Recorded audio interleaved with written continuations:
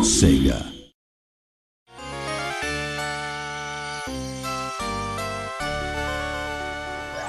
When I was thinking about what people remember fondly about the game, at the time, I think it was enjoying the thrills and getting the timing right when they played it. I think enjoying the game world and experiencing the fantasy world of Disney were a big part of it too. What they'll see in the 2013 version will be nothing like the old game in some sense, but I'm hoping that players can relive the same emotions when they play it. It's taking something that was very iconic in the 16-bit era and thinking, well, how can we take something that was really special, really worked well, was one of the most iconic games of its time, and actually try and explore that in new ways with the technology. And you have to be very mindful of what made the original so successful and why people loved it, and try and bring that forward without it being just, literally a one-for-one remake. There were a lot of unique games at the time in terms of graphics or the general atmosphere of the game. Even among those, this game made an impression that still lasts. And now it's being remade. The fact that we're bringing back something nostalgic that people remember fondly as a game they enjoyed years ago, to me, is the epitome of Disney.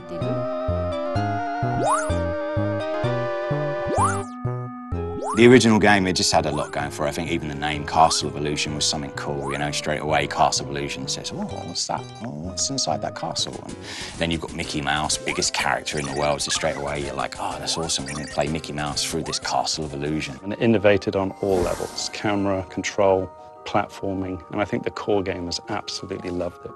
So that in essence, it's a very simple platformer, but it grabs the magic of Disney, the magic of Mickey. It was my first time making a game, so I came up with ideas I thought might be interesting and things I thought would help flesh out the fantasy world without being hesitant about how difficult or unconventional they might be. In that sense, I think that helped us make a unique game. First, the animation was unique, in that it used a remarkable number of frames in the animation for its time. We tried to use as many techniques from film animation as we could. Also, we put a lot of energy into the backgrounds for its time, packing in as much as we could given the memory constraints. I think both efforts paid off in terms of the game's graphic quality.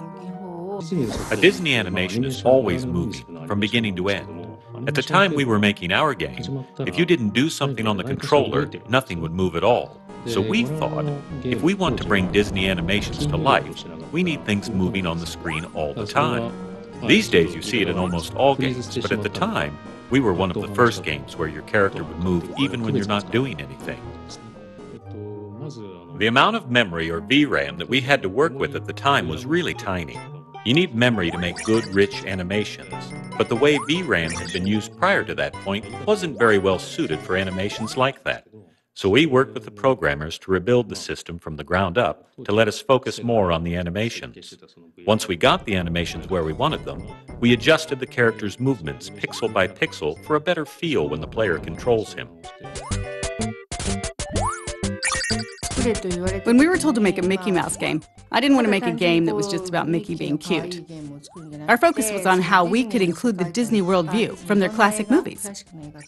So rather than Mickey Mouse alone, we drew inspiration from the various classic movies that Disney's produced.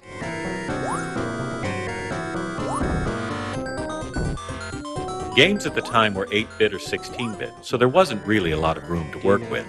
Most people in the industry weren't putting a lot of work into graphics or creating animations that conveyed a lot of character emotion.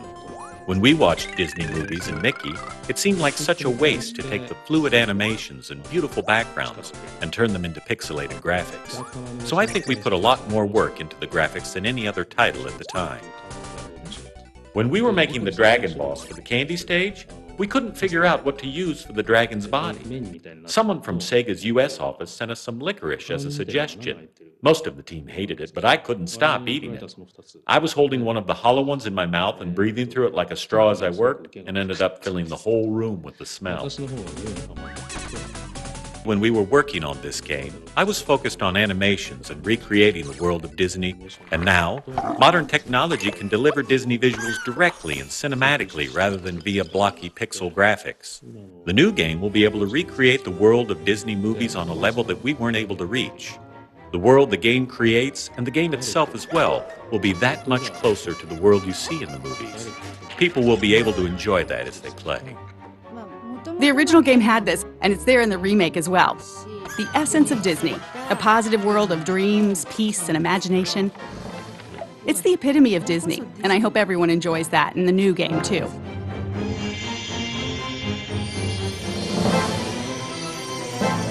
We're very fortunate to be still working with the original producer of the game.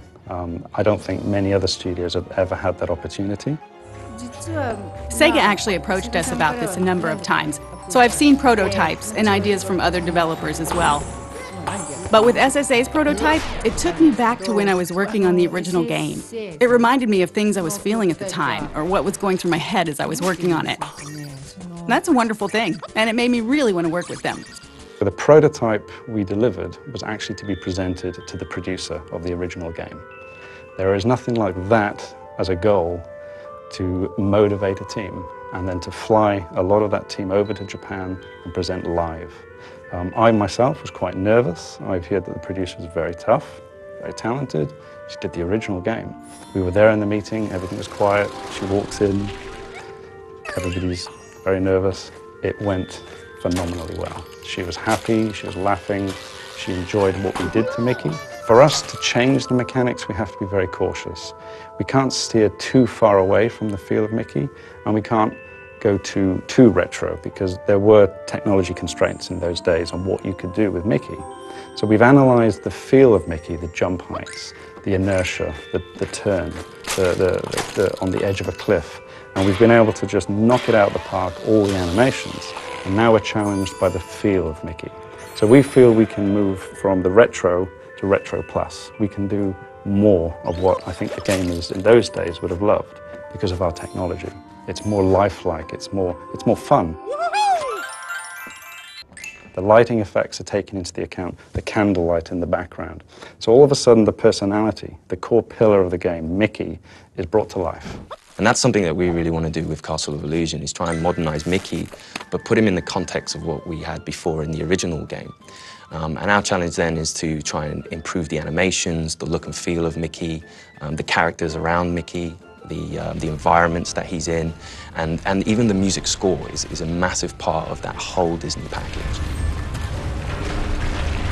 Primarily, we're able to do a lot more with the sound effects, the mixing, the environmental effects. I mean, these are all things that we come to expect without realizing it.